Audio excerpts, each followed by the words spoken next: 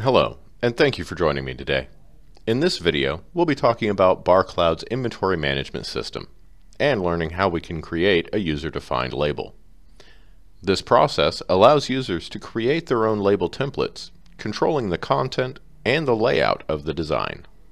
We're going to start off by clicking the barcode icon in the main navigation ribbon. Next, we'll click on the Add button on the right-hand side of the page to bring up the new label wizard. On this first page, we'll give the barcode label a name, select the label source, and choose the size.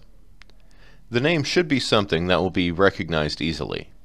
The source will depend on what information we're wanting on the label, and for today, we'll be choosing the stock item. It is important to select the correct size, as it cannot be changed later. If a custom size is chosen, the next page will let the user enter the size.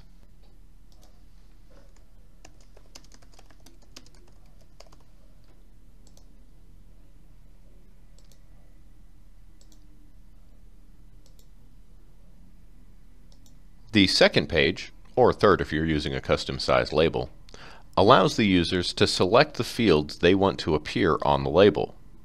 For our label, we'll be adding the stock item number, barcode image, the stock item number, and the stock description.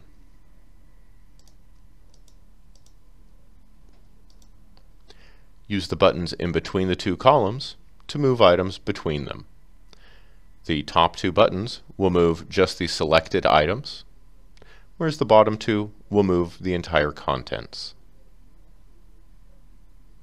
The last step in the wizard is to choose how the items will be selected. It's important to make sure that a field with the barcode image is never selected, as this will cause the list to populate blank. We're going to select stock item number.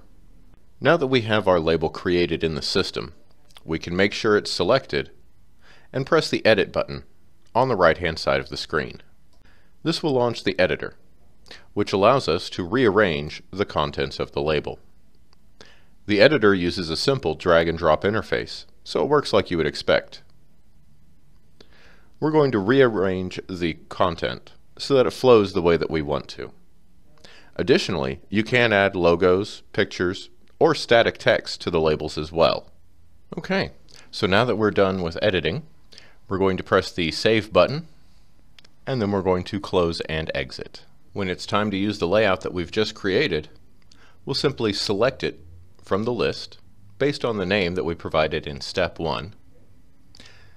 Choose which items need to be printed and how many copies of each, and then we simply press the Print button to bring up the on-screen preview, and from here we can simply go and print them directly out. Thank you so much for joining me today, and I hope to see you in future videos.